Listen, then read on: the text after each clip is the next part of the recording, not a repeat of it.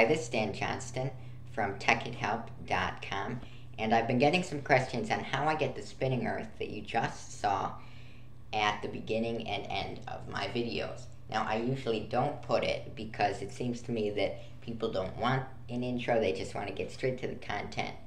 But since a lot of people are asking, and it can still be good for videos with friends and maybe other videos not on YouTube, and even videos on YouTube you can still include, and it's pretty cool. So let me show you how to do it. So first, you need to have iMovie 11. In any other version of iMovie, any earlier version, I don't know about the later versions yet, of course, but any earlier version, it's not going to work. So first you click the plus button, and so now usually people would choose a project theme, so one of these different themes. But what you need to do is go to movie trailer. You can choose any of them, it really just doesn't matter. Okay, so now you go down to studio, and then you click on studio name. So for example, I might put Tech Kid Help Films. Maybe some space in between them.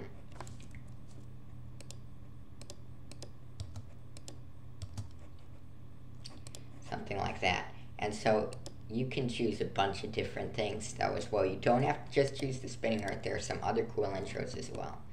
So you can also choose, well, there's a black background, but I'm not too impressed with that.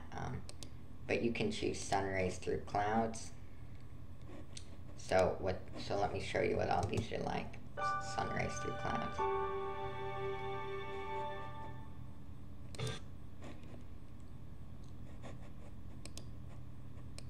So snowy mountain peak.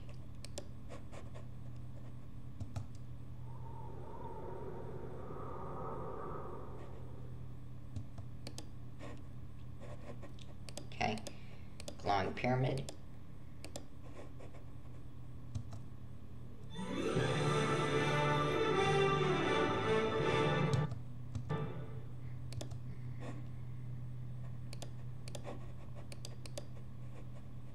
Signals across the globe. Okay, so you can see they're all pretty good, but you might be wondering how this does anything, because this is a movie preview, not normally a video. But all you need to do is click File and click Convert to Project, and now it's the regular project. And let me just go back to change it back to the spinning earth in space. So you go to File, Convert to Project. So then all you need to do is just delete all this other stuff that would normally be in the movie preview. Some people might do that, might put that at the beginning, but that's a mistake to put it all, at least, I mean, if it's like the first video in a series, maybe you can have something like that, but certainly not for a minute, maybe 15 seconds. If you have it for a minute, everyone's gonna leave before you do it. It's just not wise. But you can do it for 15 seconds maybe, but I wouldn't recommend it. So here.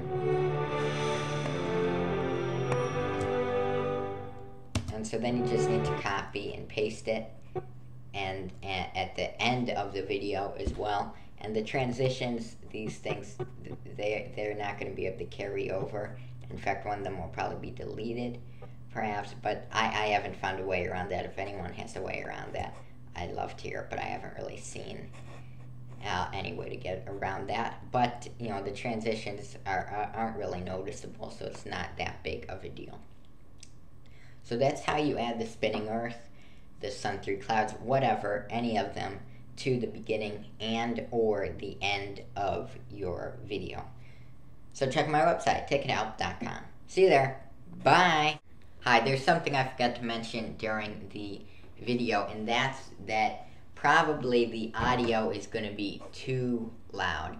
Now you can see here that the volume here is obviously a lot higher than on the rest of the video for the globe effect. And so how do you see that though? What you do, you see this button here, show or hide audio waveforms. So that's probably going to be unclicked. You need to click that, and then it's going to show that.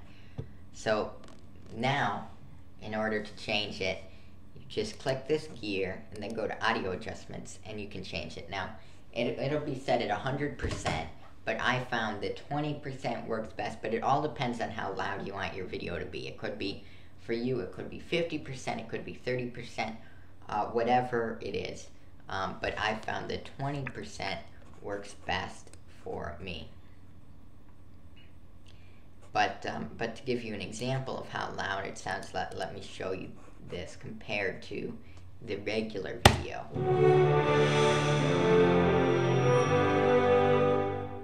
Hi, this is Dan Johnson. So, huge difference.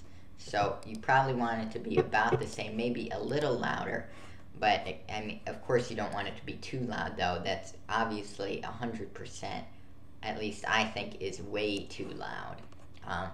I'd recommend putting it at probably 35% or below. But you need to do your own testing and see what you want. There's no exact figure that's the exact right one. It depends how loud you want it. So now you can see.